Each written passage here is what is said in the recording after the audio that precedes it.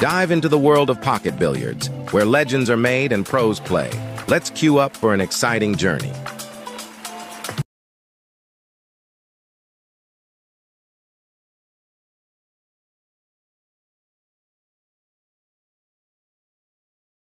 Hey everybody, this is Chris Wilmoth and back for another episode of the Pulling Around Show. Today we are here with Doomsday, Shane McMinn, arguably one of the best bar table players in the country. Man, I appreciate you joining us today. It's been been trying to hook up and visit, but I know you're busy. Absolutely. How's your leg doing? Oh, it's almost completely healed up now. Good deal. Get this up. Yeah. All right. So, like I told you, this is just kind of so people can get to know a little more about you away from the table. Now, No.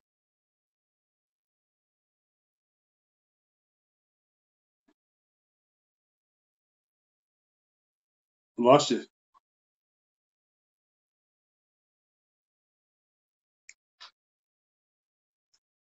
Can you still hear me? it's the first thing I've heard. Yeah, you went all blurry. Yeah, you were frozen. Are you connected to Wi-Fi, or are you just using the data on your phone, or? Oh yeah, hey, maybe if I connect to my Wi-Fi. I'm using the data on my phone. Let me connect to my Wi-Fi.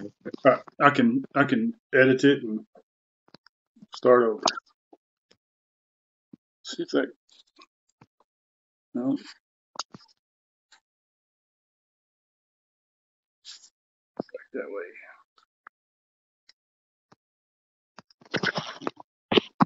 All right, that should be better on mine. Okay. All right. Let's try this again. This is Chris Wilmoth, and I'm back for another episode of the Pulling Around Show. Today we are here with Doomsday, Shane McMinn. Shane, thanks for joining us. Yeah, no problem. So we'll jump right into the questions, man. Just kind of tell me about growing up. I know that Billiard Palace was probably your home away from home for a long time, wasn't it? Yeah, absolutely. Yeah. So tell me about growing up and playing pool, how you got started. Well, back in those days, late 90s, early 2000s, they had a good 24-hour pool hall, one of the best 24-hour pool rooms ever in the country. Jim McDermott owned it in Tulsa, Oklahoma, and it was open 24 hours and it had good equipment. And back then, a lot of the best players from around the country and biggest gambling matches were going on in Tulsa. So I had lots of really good pool players to help guide me across it. Plus, my dad kind of pulled me out of school really early for homeschooling when I was in the 5th grade, and I was basically spending 24 hours a day in the pool hall. So it was kind of a dream scenario as far as wanting to improve at a young age. Yeah, I remember the Billiard Palace. I mean, just about any time you walk through that door, you couldn't even get sit down if somebody's asking you if you wanted to gamble. Yeah. Front 6 tables usually always had $1,000 sets. High caliber players. It was nice. So tell me about some of your favorite sparring partners growing up, or now. Who you like?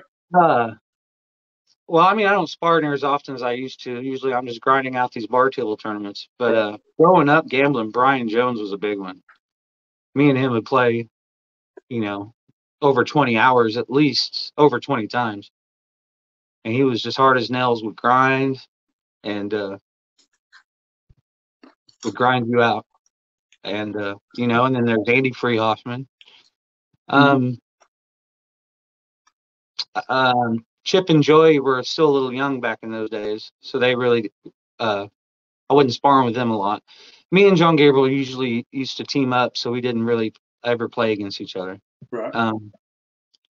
Tyler Strong, Shane Jones, Greg Hogue. Yeah. We were all sparring it out all the time back then. Yep. Yeah. and Jeff Melton. Jeff You know, Melton. he's quite a bit older than both of us. Yeah, we didn't do a lot of gambling, me and Jeff did. But for an old fart, he can still shoot though. He still plays really good, yeah. Then I think David Weaver, he started kind of late in life playing pool too, didn't he? Yeah, I've never known him to be a big gambler or matching up. I've always seen him playing in the tournaments. Tournament player. I met him at. Did you ever go to Oklahoma City to those Cactus Jacks tournaments? No, I didn't. Those were a little before my time. Those were tough. Yeah. So when did you realize that pool is something that you could do for a living? Well, I realized it whenever my dad quit his job and they were relying on me to make a living at 12 years old. And so I was making a living from the time I was 11 to the time I was 16, 17, making my dad's and my brother's living for them. I wouldn't really say my brother. He had his own thing going on, making his own money. But as far as paying the rent, it was all up to me from a really young age. And but it's just all that I wanted to do. And so I never really had thought about the future. I was just doing what I loved. And this is what it's turned into. So what's up next for Shane? I mean, what events are coming up that you're I got a Royce Memorial and Sticks and Stones in Louisville, Texas. Then after that, I got a match with Chris. Ryan Hall was playing a set for somewhere around 15,000 on bar table. You're playing where? In El Paso, Texas. Okay, way down there. Gotcha. Good friend of mine owns the pool hall, and he's staking me. Neither one of us has been there or played there, but that's for his sake. That's where we're going. Okay. So what has been of all the tournaments that you've won? What's been your biggest? Well, like the biggest tournament and the most money I've won was probably a tie between the World Bar Table Ring Game. I won it 2 years in a row. That was really the first tournament that I played in, besides the U.S. Open, that were just full of pros, and it was bar table. But the toughest tournament that I'm the most proud of winning is the Big Table Southern Billiard Expo in Des Moines, Iowa. Okay. Because it was the toughest. It was a high entry fee. It's nothing but Europeans and Filipinos, top Americans, and beat Roberto Gomez twice in the finals. And that's probably the one I'm most proud of. Did it pay more than White Diamonds? No, absolutely not. It was $500 entry fee, and there was some money added, but not a lot. But the White Diamonds was just a really big Calcutta. That would have to be, for the most money I've made, that would have to be tied with the World Bar Table tournament, because the World Bar Table ring game, and it was a long time ago. I think I was 18 or 19, and they had it 2 years in a row. It was $3,000 entry fee just to play. Wow. And so first in that, and both of them ended up paying about 23. Let's see, I got second one year, it paid 22. And then the first time I got first, and it paid somewhere around 35 or 40. I didn't even realize they had those big entry tournaments back then. They did. It was only a 2-year thing, and it was a poker chip style ring game tournament. Gotcha. I got you. Yeah. So what part did Danny and Evelyn play in your life? I mean, I know Evelyn was probably the best tournament directors ever. I still think that as far as really, there are only two ways about it. They run a better tournament than any place that I've ever been. They will spoil you. They'll have every match timed out from the beginning. She's completely impartial. She enforces the rules, and she's very stern about it. She doesn't play favorites. Yeah. In fact, whenever I was living with them a lot, I thought I could get a break cut for me every once in a while. She was harder on me than she was anybody else. But they are definitely a mother and father figure in my life, without a doubt. I first met him whenever my dad was bringing me around the pool hall playing, and they used to have a couple of their tour stops in Tulsa, Oklahoma. And they took a shining to me, and I really liked them. And then they're known for helping pool players in tough times. They've been around it their entire life, and they know what it's like. And they sure helped me at a pivotal point in my life whenever I was hard up in different situations, and they gave me a place to live. They've helped me out. Uh, I lived with them for 2 or 3 years once, and they used to. I remember whenever I was 13 and 14, they used to pick me up on their way to St. Louis because they're from Ponca City, and Tulsa would be on the way to go to St. Louis, and they used to always pick me up and take me to that tournament from a young age. And they've just been a huge part of my life. I still keep in touch with them all the time, see how they're doing. Yeah, they're on my list to interview. They'll slow down long enough to. Yeah, they've done it all. Yeah. So another person I want to interview when I can catch him is James Walden, because I know he's going to have all kinds of stories. And there's a lot of people like now that don't know how good of a player that he was. What part? I mean, did he have any influence on your life growing up? Yeah, whenever I was really young, there was a moment in time where he was one of my favorite players. He lived in Oklahoma City and I lived in Tulsa, so I didn't see him a whole lot. But he did play some big matches in Tulsa, and for the money around then, he was the man. He gave Alex Bagline the 8. He gave Coltrane the spot. He played Jimmy. He played a lot of them 10 headsets and would prepare for a certain amount of time and then play him at a 10 headset. And I don't ever remember him losing one. I was at the one where he played Alex. Played those 2 sets, and then his backer was done. No, he didn't want any more. And that same weekend, that same weekend, he played Joey. Joey was just a pup, and Alex was playing Joey behind his back and beat him the first set, and Joey just started crying. He said, "Man, I can beat this guy." And they played another set, and Joey. Well, how old was Joey at the time, though? He must have been 10 or 11 years old. This was in 1997 or 98. Yeah, so he was really, really young. He was young. Yeah. Gabe was there. Alex was there with John Cacharo. Oh, yeah.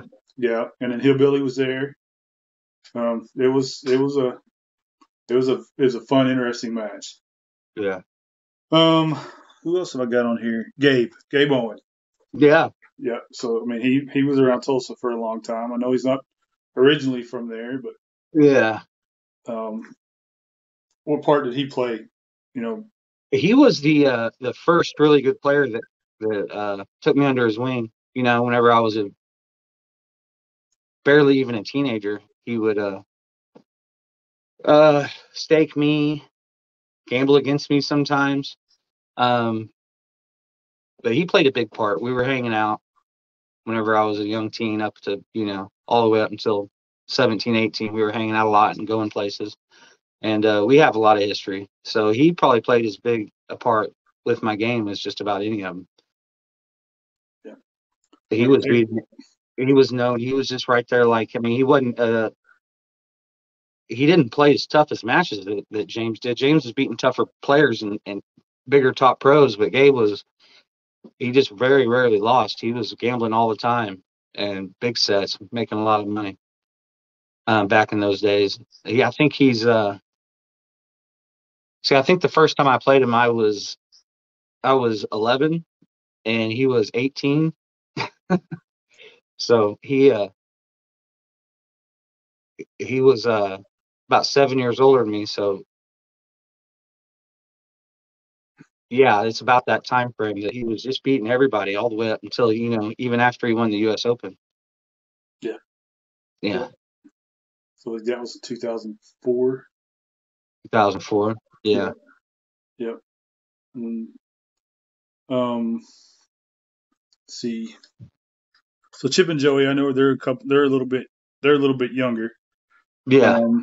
I read the article a few minutes ago, when you won the junior nationals, and then he won it the next year, or he got beat by Bo Runnigan? I don't know.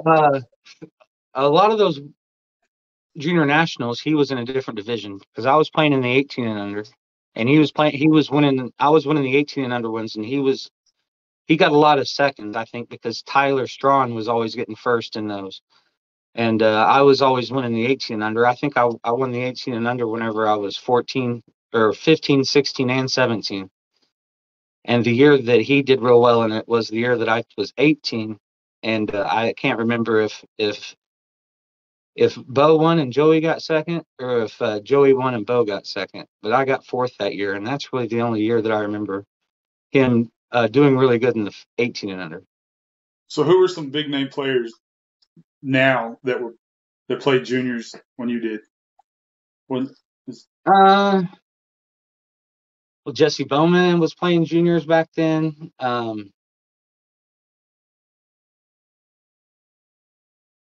Was Meatball a little older? Mike Banks Jr.? No, he was definitely playing. I mean, he was younger than me too, though. He was playing in the 14 and under whenever I was playing in the 18 and under. Justin Bergman. Yeah. The first time I met him, he was 8 years old, and he asked me for my autograph because I was winning all the junior nationals, and he was just starting to play. Him and his dad went up to me, and that was in Secaucus, New Jersey, and he shot way up and got way better, but that was after I aged out. He didn't get much taller, but he got better. He didn't get much taller. He got a lot better, that's for sure. Yeah, now he just kind of fell off the earth. Yeah.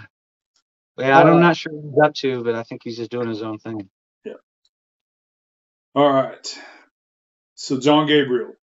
I mean, he's been playing professionally for quite a while. I mean, I think he's older than I am. Yeah. I just turned 50, so I don't know how old John is, but I mean, I think he's 10 years older than me. I just turned 40, so I think he's same age. He's 50, 49, or maybe 51. He's right there. He played a big. He was like a big brother role in my life. He's been a real responsible, straight-laced guy, and throughout the years where I was going through the pool scene at a young age with not going to school and without a lot of parent figures, I was going through drugs and stuff like that. He always tried to keep me on the straight and narrow, so he was always the responsible big brother. Yeah. With me growing up, and still to this day, he's a lot like that with me. Yeah, he's a good guy. He's a good person, yeah. Really noble, works for a living, all that stuff. So when you when you went out on the road, I mean, did you travel with Chip and Joey quite a bit? That didn't happen until later. Probably until I was in my 20s, late 20s, 30s. Yeah, I've gone with tournaments with him here and there, but I've met him at countless tournaments. Like. Yeah. You go on the road gambling together, just tournaments?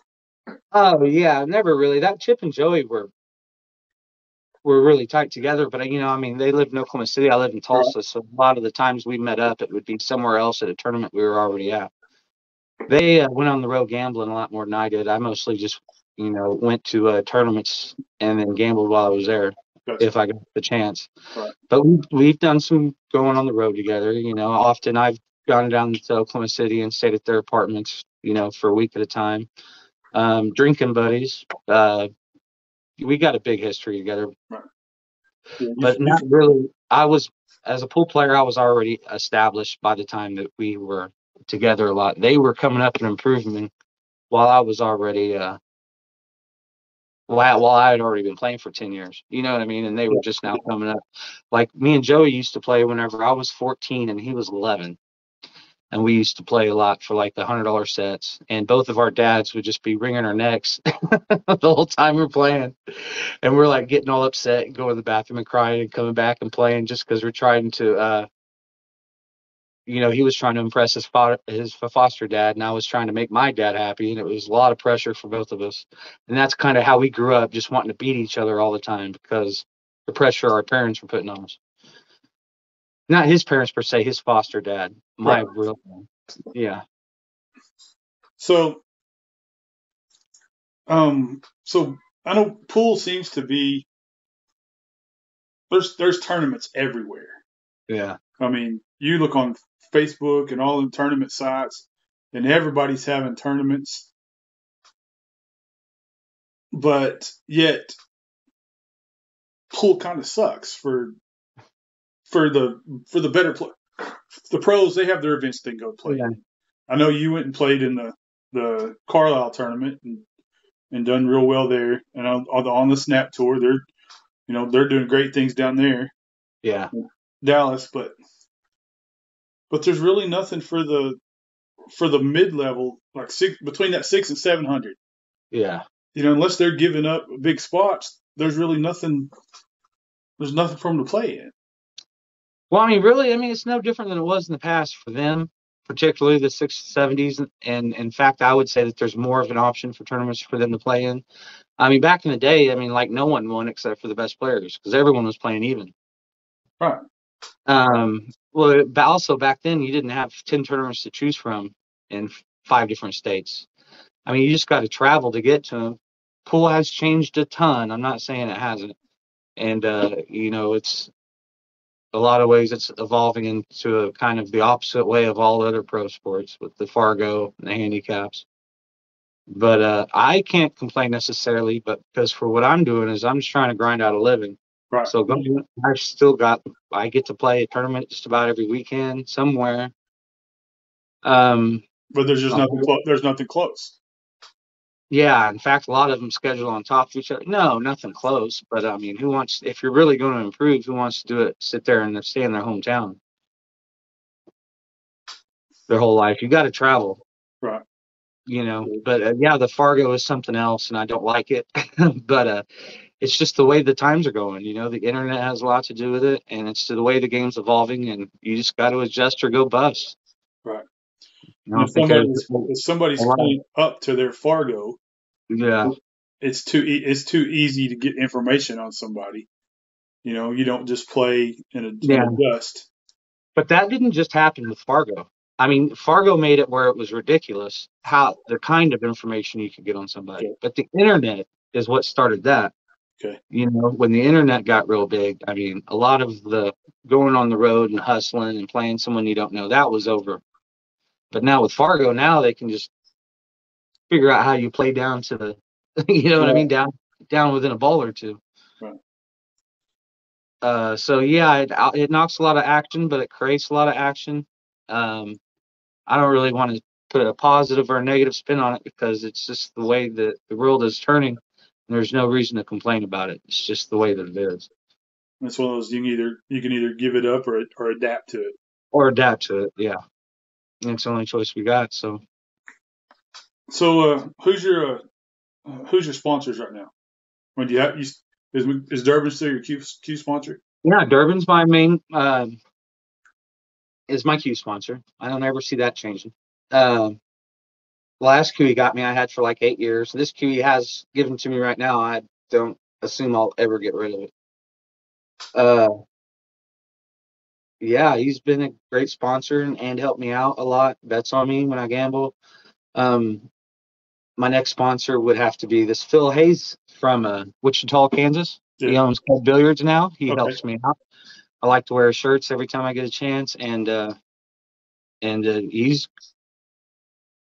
If you ever get a chance to go down to Club Billiards in Wichita, Kansas, it's an old school pool room. You've been there, I'm sure. I plan on going up there because I want to. Part of this channel is going to the older pool halls and finding out history about the place and talking to the old timers that are in there that play all the time. It's changed a lot, but it has been around since the beginning of time, it seems like. I don't ever remember a day when it wasn't there, and I'm sure it was there 20 or 30 years before I even started playing. It's changed a lot, but I mean, Tiny Weber used to own it, and I'm not sure who owned it before him. It may have been that John Guffey or somebody.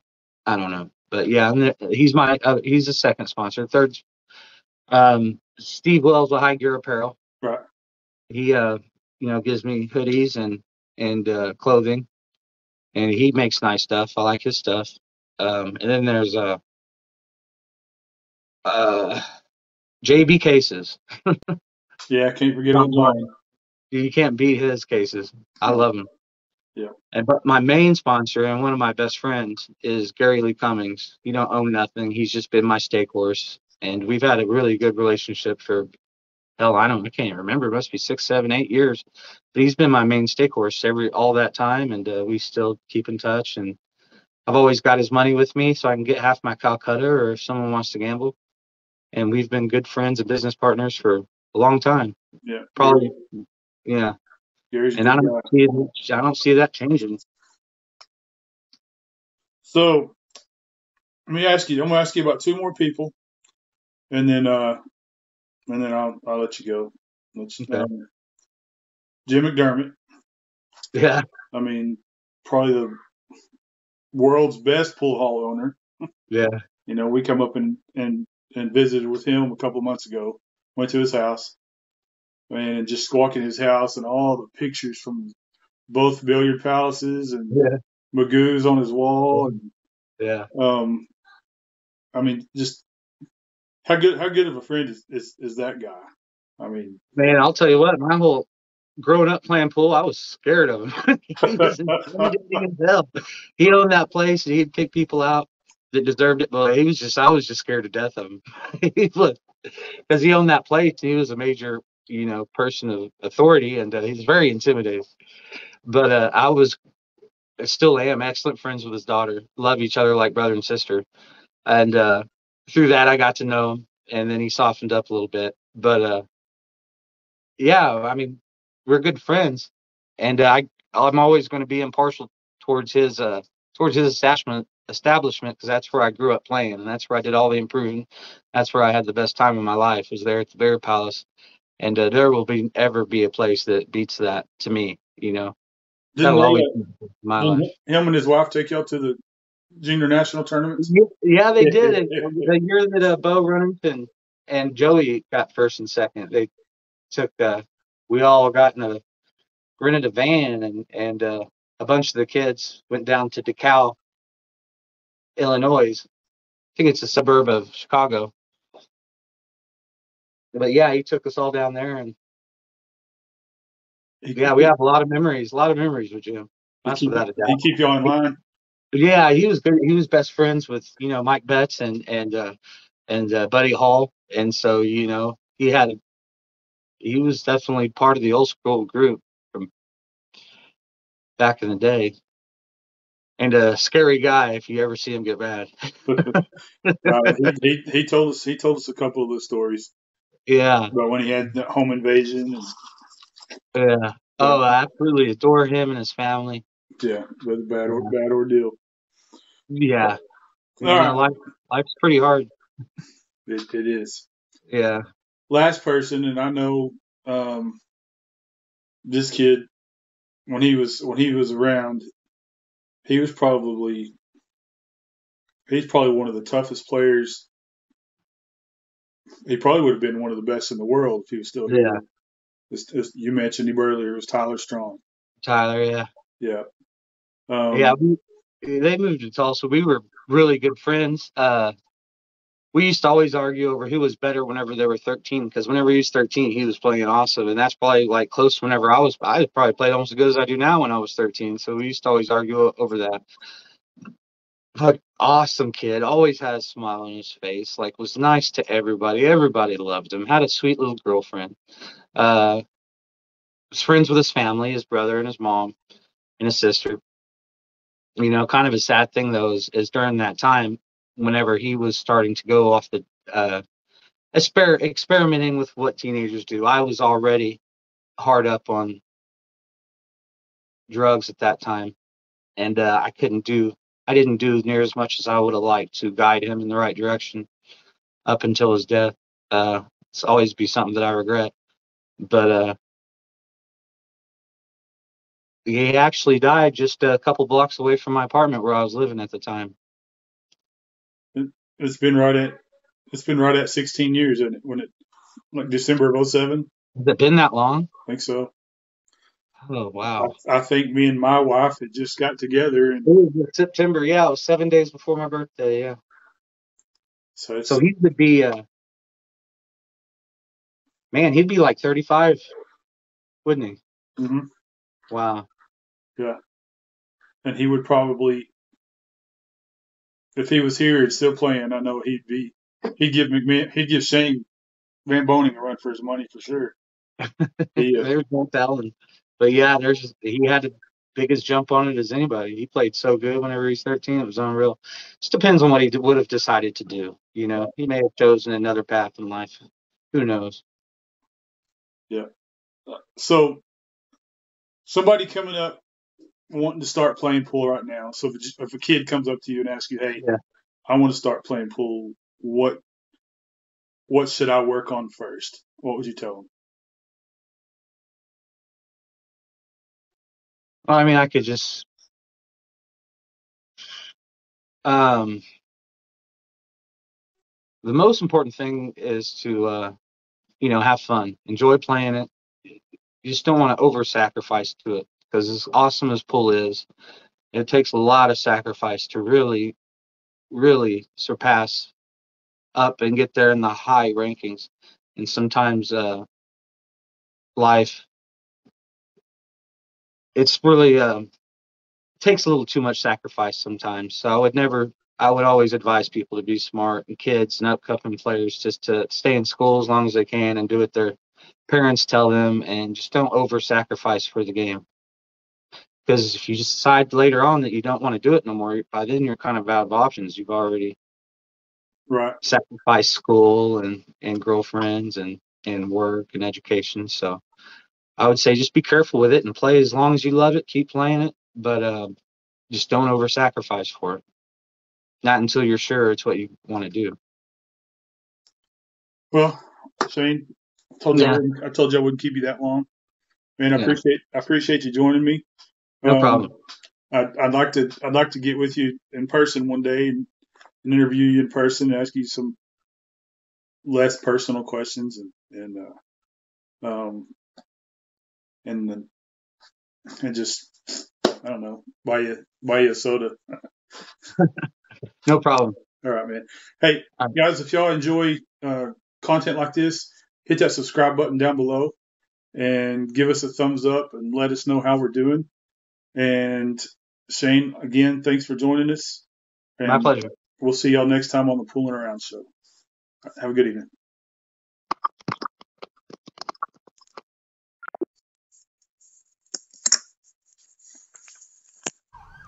And then, so the guy mentions this brand. So me being me, I'm like, well, shit. Now I got to look at this closer. So I had a friend of mine get me one, and he sent it over. And I looked at it briefly a week or so ago, and but I haven't really had time to really get into it. So today, me and a friend of mine are sitting back there talking about case designs and things we want to do. And I mentioned to him that I got this case, and I told him the story. And he says to me, "Let me look at it." So I pull it down, let him look at it. Well, check this out. Watch this. So I'm not going to mention the brand. If you guys know the brand, don't say anything, please. This isn't my attempt to knock this brand at all. This is just my my way of saying that not everything that appears nice is actually functional. Okay? So check this out. So this is a butterfly. This is a butterfly style case, as you can see here.